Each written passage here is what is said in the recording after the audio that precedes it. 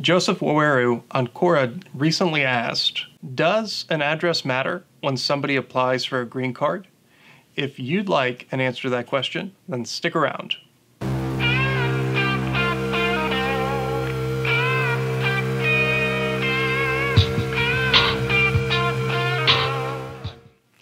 My name is Damian DeNoble, and I am an attorney at Bull City Lawyer in Durham, North Carolina. Welcome to Bull City Lawyer TV.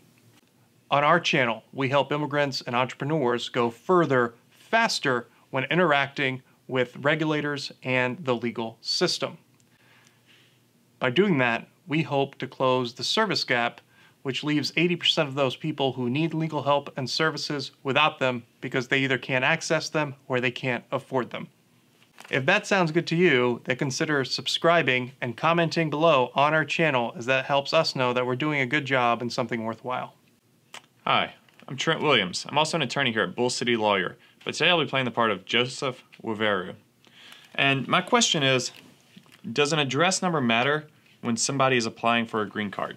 Joseph, that's a great question. And it's an overlooked question, frankly, because a lot of people think that that part of any immigration application, whether it's a green card or you're applying for something like DACA or you're applying for something like a U visa, which can be very sensitive, is just a gimme. It's not a gimme, and depending on the situation, in your case the green card, you really kind of have to look at it closely, okay? For you, since you're applying for the green card, it is very important, and there's usually very little risk, although I don't want to tell you that there's no risk or little risk in your case because I haven't spoken to you, okay, and I haven't evaluated you.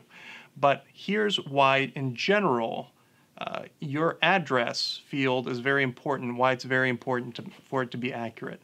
Number one, this is where all of your documents, when you're interacting with USCIS, are going to go to this address, so you want to make sure that you can access it.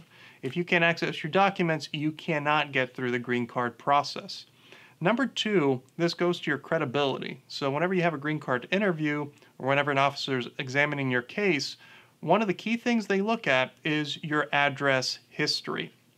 And if where you are currently doesn't line up with what you've said on the papers, if you tell the truth and say this doesn't line up, that hurts you. If you lie about it, that hurts you.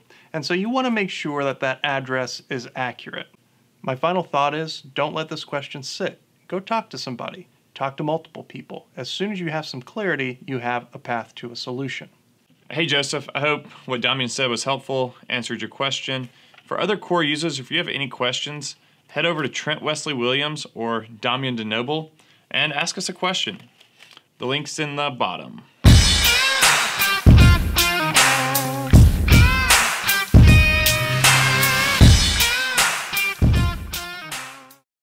If you like this video, then consider subscribing to our YouTube channel, consider commenting, consider sharing with your friends, as we really appreciate it and it lets us know we're doing a great job.